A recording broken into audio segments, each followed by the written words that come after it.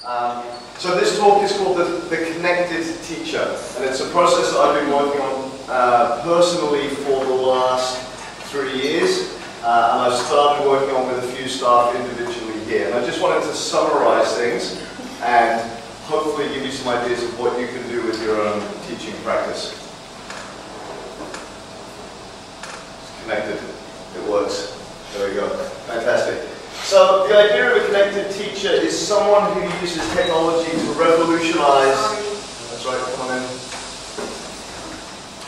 So it's the use of technology to revolutionize what you're doing in your classroom with your students and what you do as a teacher yourself.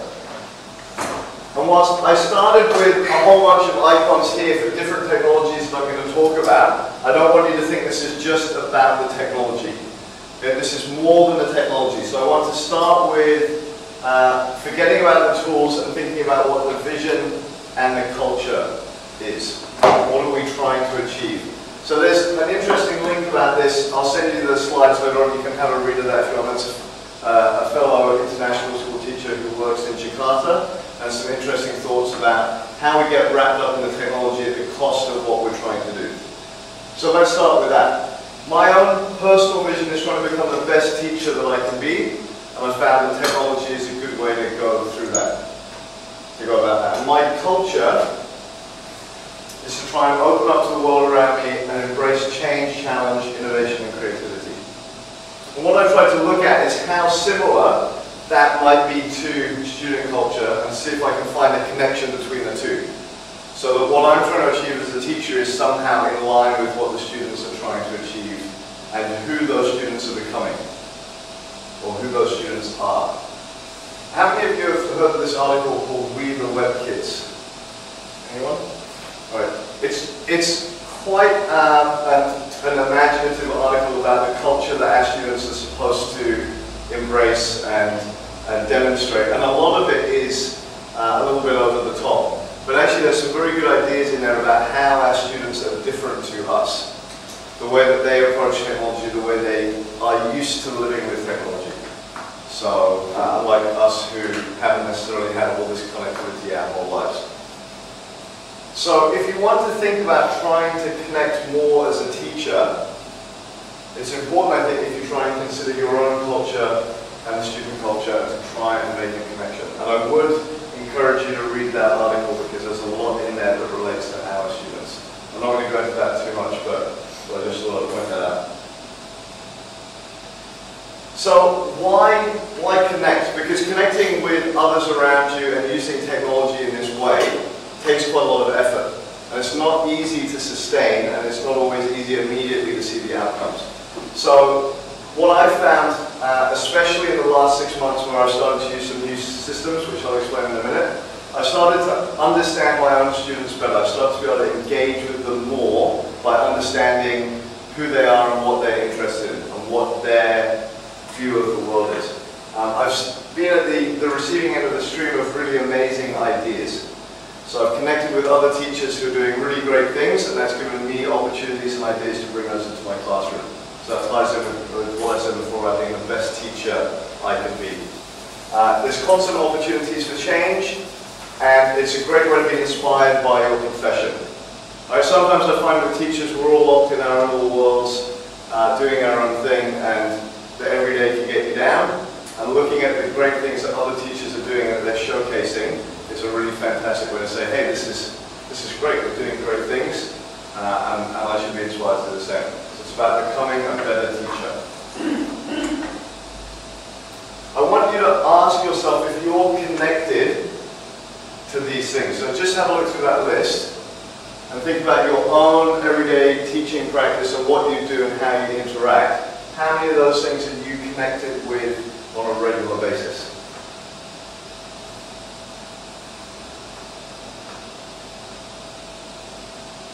The answer is probably not as many as you could be or you might want to be.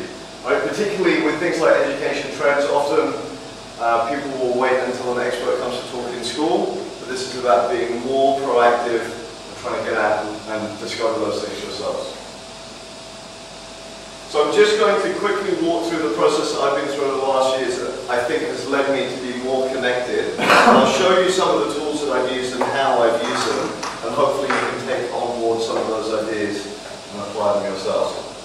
It's slow to start with, it takes a lot of time, but I really think the rewards are worth it.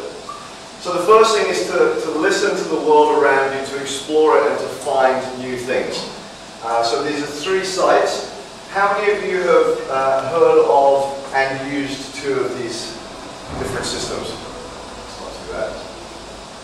Okay. So just quickly, Delicious is a system for bookmarking and storing information on the web. But from this point of view, it's fantastic for finding things. So you can find other teachers who have collected digital resources, catalog them, and you can go and look at those and use them.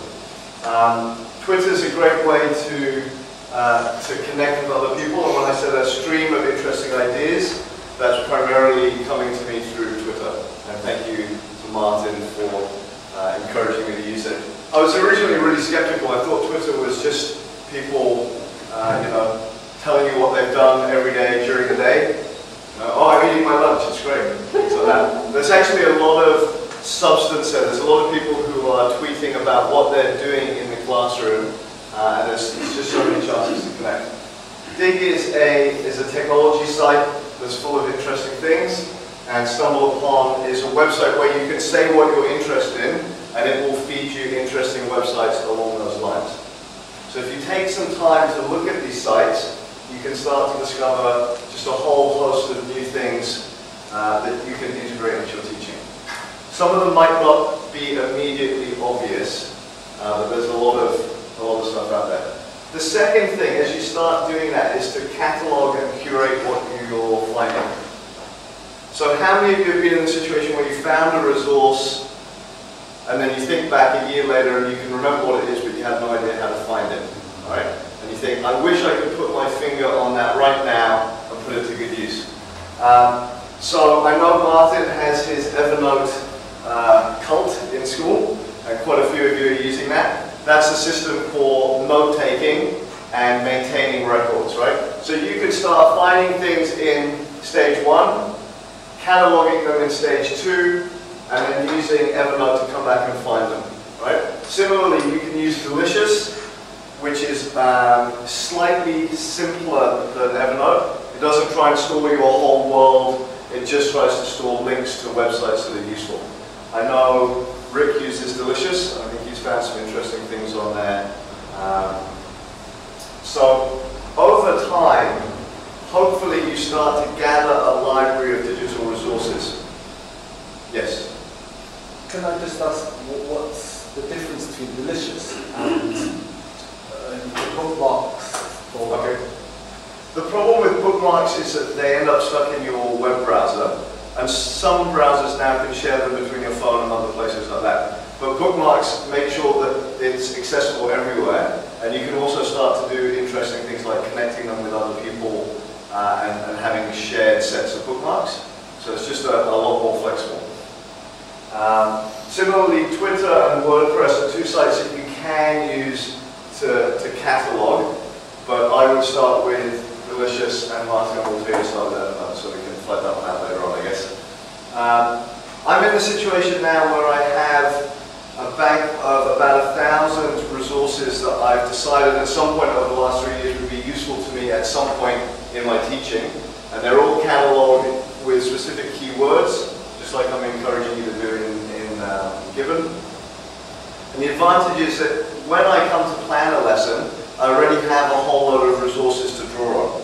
So I'm not sitting down to plan a lesson and looking around the web thinking, what can I find out there to do this? So I've already got things in my mind, and it's just a matter of going back, picking them out of my catalog and applying them to a lesson or to a unit. So I think that really starts to make you a more creative teacher, because you've been looking for things and you can put your hand on them when you need to. The next stage is simply to think more and to create more. So my original idea when I started teaching, I did my teacher training, was that I would be taking other people's resources and using those, and that would be really great, right? But what I've discovered is far more interesting is to create my own resources and to then And that inspires me to think more. And the more I connect with other people, and the more I discuss issues of pedagogy, how we can interact with students, what students are talking about, the more creative I get and the more I think. So it's actually been quite a revelation for me how much this has changed what I'm doing. So I'll give you an example that I know Amanda was working on. Amanda's been looking at something called photo prompts, which is where you take a photo, hopefully something stimulating, and you put a large caption on it, and you give that to students as a prompt to start a unit. So it was great. I walked past Amanda's classroom one day, and she had a photo of someone trying to climb out of a window and someone to hold them back, and the kids were all gathered around looking at it. That's a great way to start them on some particular topic. So things like that you can start creating relatively simply, and you can move on to more complex things like movies, comics, and using some graphics. But I've definitely found I've become more active in my approach to teaching since I started focusing on this process. The next stage is to start publishing and sharing what you're creating. So as you start becoming more creative, you start having better ideas and you want to share them with other teachers. And I've been, again, doing this primarily through a blog that I maintain where I put things up and then I discuss them and share them with other people on Twitter. And actually, just taking the initiative to formalize your work so that it's ready for someone else to use makes it better. Because you have to think, well, let's take my context and share it through the work and make it really clear, but let's make it good enough that I'm proud to put it out there and to try and get other people to use it. And that just starts to raise your game even more. And then you want to become more creative and you want to share more things. I've also experimented with making a few short collages of different units that I've run. So I'll take some footage of the kids at work and then stitch it together to try and share those ideas of what that unit is about. And that again is part of a reflective process that gets you thinking more about what you're doing and refining it for the next time around. The last one here, Creative Commons, is just a licensing system. So instead of copyrighting your work and saying, I own it, it's mine, you can't use it, it's a way of saying, I own this, but I'm happy to share it with other people, and hopefully other people will then take your work and build on it, and it will become, again, more useful for other people. The final stage is to converse and interact with other teachers. So it's to use some of the same tools, but to turn them into a two-way discussion where you're really interacting with people. I don't know if Martin, have you participated in one of these EdChats on Twitter? Right, so in Twitter, these hashtags are keywords, and this particular hashtag is used by a group of people who gather virtually at a particular time. Happens to be Wednesday morning here, it's like 7:30, whilst I'm on the train. So I'm on my phone, I can follow this hashtag and see whoever's sending a message labeled with that tag. And every week they'll set a topic for discussion, and there'll be like 50 to 100 teachers from around the world all posting ideas about this particular topic. And it splits us off into this crazy array of conversations between individuals and all these ridiculous ideas. And it's totally overwhelming, but it gets you to start thinking about new things. So I participated in one where the question was, should we limit the technology that students use in schools? Or should we let them bring in whatever they want and try and harness it? And it's great. You have two polar opposite approaches, and you have people who are passionate about both sides, and they want to talk about it. And for me, being the only ICT teacher here, that's a great way to expand my horizons and my ideas. Martin. There's also hashtags for particular courses, you know, like GCSE French or something. Yeah. You follow those. Yeah. And people, so if someone wants to post a piece of like an idea that applies to that course, they might tag it with that, and if you're following that, it will come up in your Twitter feed. How do you search for those different hashtags? Depends on what, on how you're accessing Twitter. So if you go through the Twitter website, there's just a search bar at the top. You just type in a keyword and it will filter. I know Martin likes to use TweetDeck, which gives you a slightly different view. And it's a desktop-based piece of software, and then you can have multiple different searches side by side and keep an eye on them. There's different ways to go about it. That's the bit, practically, if you want to ask questions like that and you want me to demonstrate, I can show you afterwards, right? It might not interest everyone, but hopefully there'll be some people who want to try some of these ideas. The other thing that I found makes a difference is having a smartphone with a 3G connection. Because before, where I was on the bus or the train, I could get on with my own work, but now I can continue these conversations. And that's actually a great time to do this, where I have 5 or 10 minutes. It's not worth trying to get something bigger done, but I can shoot a few messages back and forward and try and talk with some teachers. This link here is something that I was introduced to via Twitter, and PLN stands for Personal Learning Network. And the idea is, if you take this concept to its fullest, is that you have a network of teachers online that you probably will never meet, or you might see them once or twice at a conference, but they become the people that you turn to for new ideas and to share things. So some really great examples where people have gone to their personal learning network and asked a question and got really great feedback, and that's inspired the work that they've gone and done. Obviously that takes a long time because there's lots of different people that you're dealing with, and to try and form bonds with all these people and to bring them together into some kind of whole is quite difficult. So that's something, I wouldn't say I'm there yet, but I'm starting to get to the point where I have people that I can have really productive interactions with, and I can ask them ideas. Another interesting use for this, and it relates to hashtags, there's a hashtag called Comments for Kids. And I've seen teachers who use blogs, like Nicholas does a lot. If they want to find other teachers and students to comment on their students' work, which is in a blog, they'll send out a message tagged with Comments for Kids, and that usually gets passed around all the teachers, and then some teachers will stop by and leave some comments for the students. So that's a nice way to connect your students with the wider world around them. So there's lots of different nuances and tools that you can start to draw people in. So this is where I am at the moment, and I found it's just absolutely amazing. In fact, the different references that I've put in here, there's a few throughout. All these ideas have come from using Twitter and just being exposed to people who are thinking about education in really different ways. So just to summarize, these are some of the things I've noticed our colleagues doing in school already in this regard. And it's been nice to see. And these are some of my own personal highlights, just things that have happened to me along the way. Just new ideas every day, sharing my lessons. I've been involved in 2 global classroom collaborations where I've been able to get into another teacher's project and assist their students in their work. And that's quite rewarding, and then there's opportunities then for you to invite people back to your classroom to help your students. So to give you one example, 2 students in my Year 7 independent learning class are doing a paired blog with a school in St. Helena, which is a tiny island in the middle of the South Atlantic. So for our students to communicate directly with students who live in this tiny speck of land in the middle of nowhere, and for those students to see how they live and how their lives are different, I think that's an amazing opportunity, and it fits in with the IB Learner profile and so many things that we're trying to create.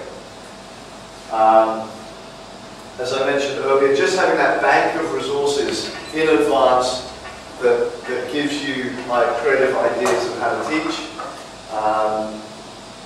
My own thoughts about teaching and education, I'm still just a new teacher and I'm really developing lots of ideas, but they've really been aided by reading other people's work and thinking about it, and then writing my own thoughts about what I think education should be and how I think things should develop. I mentioned Comments for Kids, and the last one is sharing your work as an incentive to create. This is probably the most powerful one for me. I try and share all of my units and my lesson ideas through my blog, and some other people do come and read it, much to my surprise, and they do pick up on some ideas. But the more I do it, the more I want to do it, and I think the better it makes me as a teacher and as a creator of ideas and content to share with students. And a lot of this is only really happened to me, it's really sort of coalesced into something that I can understand in the last 6 months, and it's been really transformative. So, you can get connected and use your creativity to help other people. You can become more proactive, and you can become a changing teacher, and you can join this online faculty of connected teachers. And I think that's something that's worth looking into. So if I just go back to the beginning, hopefully you can see floating around my head all these strange tools that are starting to change what I'm doing in the classroom. Okay, was that fast enough? Is that record PD delivery time? So hopefully you're all developed and you can